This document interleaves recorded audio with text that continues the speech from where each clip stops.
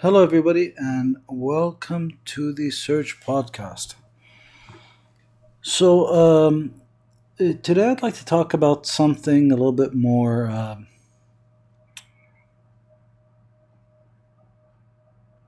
unique, I think. It's one of those things that I ponder personally and keeps me up at night, but I think that many people don't really concentrate on it that much. I do see them turning queasy with it, but I don't think that they actually take the time to try and understand it. And it's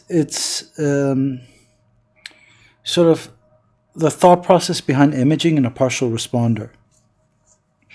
And if the intent of the imaging should have or can potentially have the utility as an early alarm system to predict whether or not these patients will continue to respond and whether we should possibly operate on them or intervene with radiological means early.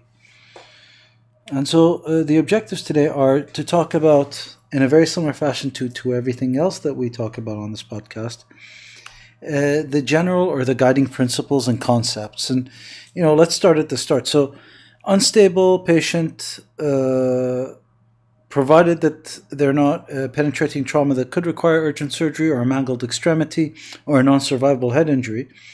If they're a blunt trauma patient who comes in hemodynamically unstable with multiple areas of injury, you perform your ATLS like you usually do, and eventually they are either a non-responder or a responder if you look at the textbook, and sometimes a partial responder. Now, with a non-responder, you tend to act early. You operate, you do chest tubes, you do your whole 9 yards, you take them to the OR, you might embolize them instead. You're wrapping pelvises, you're putting in X-fixes, preperitoneal packing. You're doing everything that you can do. With a responder, you're making decisions that will eventually lead you to a diagnosis and hopefully a disposition for the patient. In the partial responder, you know that this person's either going to be going down the diagnostic spectrum, where they're going to be diagnosed and have a disposition, or they're going to be going the non-responder route, and you're going to possibly or probably end up invoking the damage control resuscitation algorithm and end up doing damage control surgery of some sort, or an urgent surgery of some sort, probably, or an urgent intervention of some sort. My question comes from, or the guiding principle for today's talk is, can we or should we try and use imaging to steer us in that direction and allow us to either act like this patient's a non-responder earlier, saving us a whole amount of blood, possibly with a mortality benefit, and kind of tell us when we can just wait and see. It would be a very similar ethos to what we would use when we're talking about patients in general, or stable patients in general. But the key difference here is when I have a grade 3 spleen that's stable and continues to be stable and walked in stable, and I'm surprised that it's an actual grade 3, and there's a hemoglobin drop but not a hemodynamic or a lactate drop, my sense of worry is less. My threshold to operate by default, because of the biases that we all have as human beings, is probably pretty low.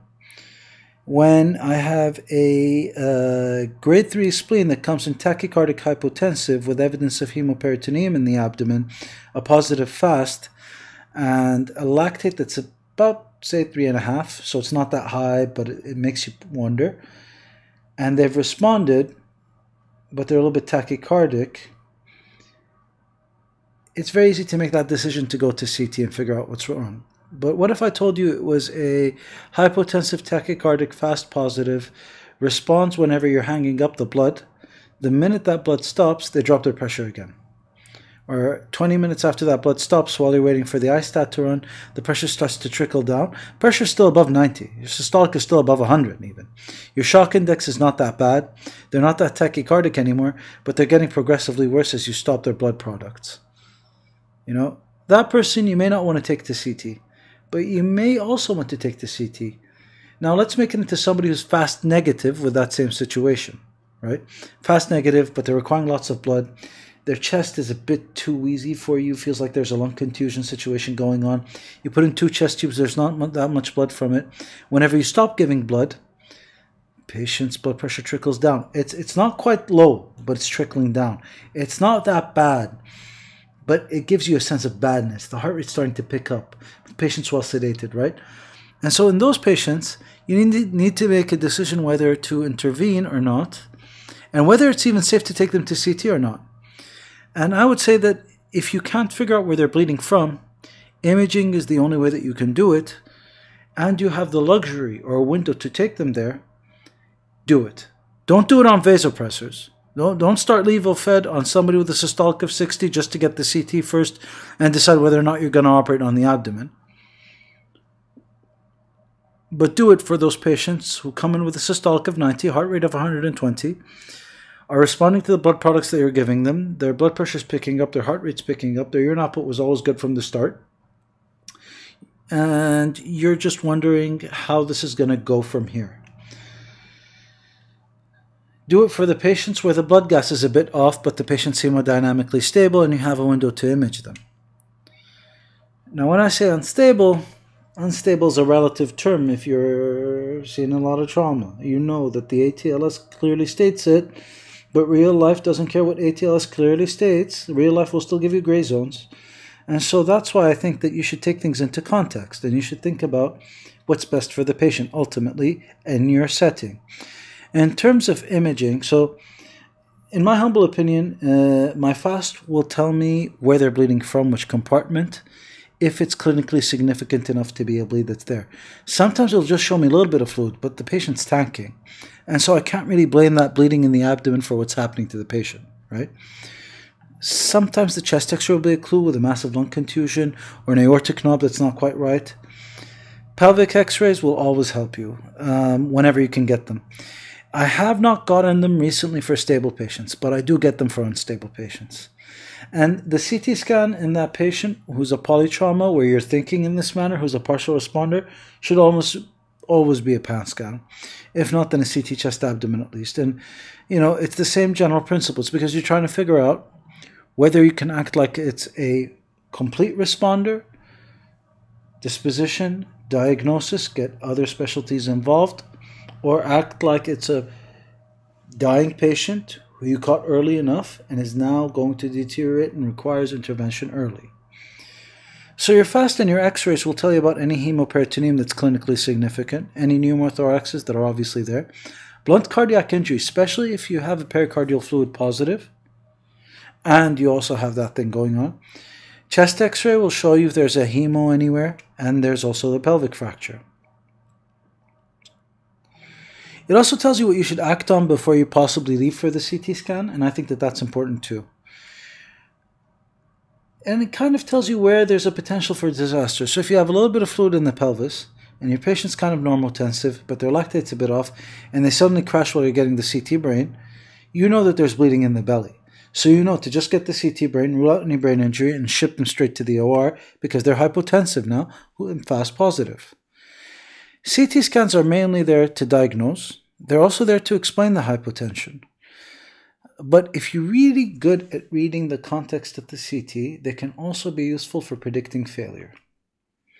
Now, when I say predict failure, what I really mean is not just failure of non-operative management, but failure to recognize the partial instability steering towards that intervention. One of the things is positive contrast bursts. So people keep talking about the limitations in that CT angio have too many false positives, quote unquote, not enough false negatives. When you look at the fine print on these studies, yes, they couldn't find an area of extravasation, but they still did transarterial embolization in these cases, and the patients required less blood products overall and had similar survival rates. So you're saving on blood by embolizing these patients early when you see a contrast target. This is particularly true if you have a pelvic fracture involved, or you have hemoperitoneum with or without a solid organ injury. So hemoperitoneum without a solid organ injury, small bowel injury until proven otherwise.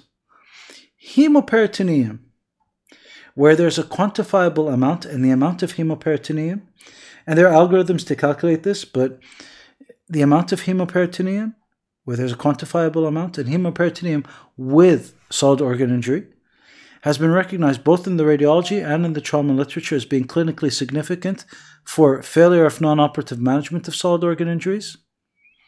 And in addition to that, intention to treat with operative and interventional radiology, as well as increased use of blood products. And this makes sense, right? So this tells me that this patient might need some work, more work than your typical grade 3 without it.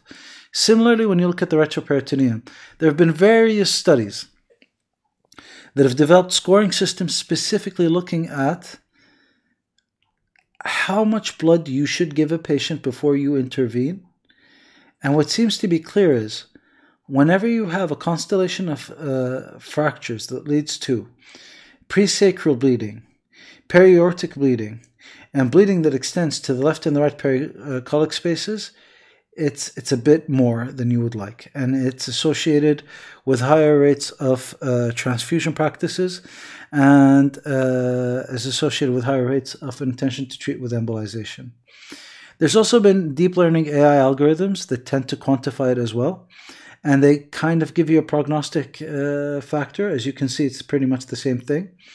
As a rule of thumb in our practice, what I tend to say is, if you have a hematoma that's extending to proximal zone 2, or is extending up to the above the ala of the sacrum, or is extending to the preperitoneal space, you might be better off intervening early.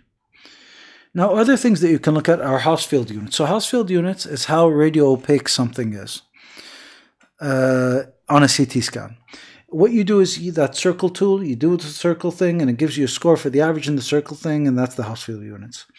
So, very cool study, in my opinion, published very recently out of Japan. What they looked at was when you do a contrast-enhanced CT scan of the chest and the abdomen, they looked at all the major vessels, and they found that the descending aorta and the Hounsfield units, so how much contrast is concentrated in the descending aorta and how radio opaque it is, directly correlates with the need for massive transfusion. And I think that that's absolutely astounding and absolutely brilliant, because it makes sense because of the fact that if your patient's hemoconcentrating, they're going to have more contrast in the actual artery itself. And so these are the circles that you tend to put on. They looked at various different vessels, and they found the descending aorta to be the most predictive. And the difference is about 410 versus 260. So to give you an idea, barium's up there in the 700s, if you give a barium meal. Your typical contrast is usually around about the 200-ish, 260-ish when you give the smart prep, the first dose in the R3 on phase. And anything that's about the thousands is metal usually, and anything that's in the 800s to 1,000 is usually bone. Okay, just to give you a vague idea. So 410 is sort of between barium and regular soluble contrast, IV contrast that we'd give. So it's sort of between the two. And it seems to be anything 410 or above is fairly clinically significant for the need for massive transfusion. And it seems to correlate with the RTS score. Similarly with inferior vena cava volume, how collapsible the inferior vena cava is when they did a volumetric analysis of the perihepatic inferior vena cava. You'll notice that a lot of these correlate with ultrasound findings too. They also found that an inferior vena cava volume of a certain amount, which is about 15, is an independent predictor of the need for massive transfusion. Now, this was only validated for blunt trauma, not for penetrating trauma, but you know, it goes to show that it is a fairly good independent predictor. There's 1,000 things that are wrong about these studies, but they're leaning you towards the right direction, and they're good food for thought for how you can use CT scans for that partial responder category. So a partial responder with the IVC that's on the right is probably going to do much better than a partial responder with the IVC that's on the left. That's very collapsible. I try to do these volumetric analyses myself.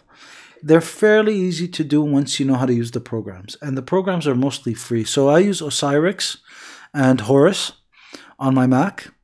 And I use a whole bunch of GNU GPL libraries on my Linux box to do these renders. I do them mainly for research purposes, but I also do volumetric analysis for oncologists too. It's kind of my hobby because we don't have it available to us in Kuwait. So I do it for the guys. I'll probably do a video on it at some point.